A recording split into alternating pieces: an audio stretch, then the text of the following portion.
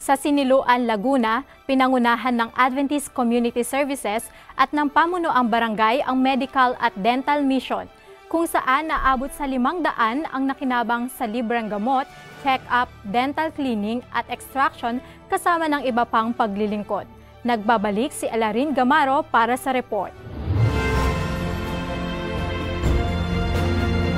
Ang Adventist Community Services katuwang si Barangay Chairman Jerome Villanueva ay nagsagawa ng isang medical mission and evangelism na ginanap sa Barangay Mendiola, Siniloan, Laguna.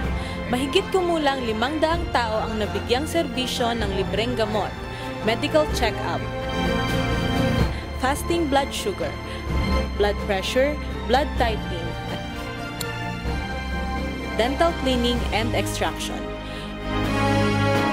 Inorganisa ng Adventist Medical Evangelism Network, SHALEM, Philippine Youth for Christ at His Caring Hands Ministry Medical Team sa pangunguna nila Dr. Alexa Elin Tahud, Medical Mission Coordinator at ni Pastor Edgar Brian Tolentino, Assistant Director for Ellen White Estate Branch, ang naturing programa. Outreach is an aspect that kailangan natin siyang i-focus kasi once visible ang church natin sa community, mas nagkakaroon ng impact lalo na kapag may planned crusade tayo and we want to invite the people in the community to attend our services. Kailangan makita nila na they are not just concerned sa parang spiritual, they are also concerned sa practical needs natin as humans. So we are treating them not just, like a soul to win to Christ, but also we are concerned about their physical healing.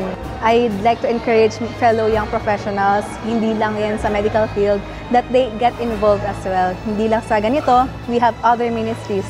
So, yan. Sinuportahan naman ito nila Pastor John Fegalan, SCLC Health Director, at ni Pastor Ernel Gersula, Eastern Laguna District Pastor. Lubos na nagagalak at nagpapasalamat si Barangay Chairman Villanueva sa programang inilunsad sa kanilang lugar. Nais niya na maulit muli ang mga programang gaya nito upang mas marami pa ang mabigyang serbisyo at mabigyang paalala tungkol sa kalusugan.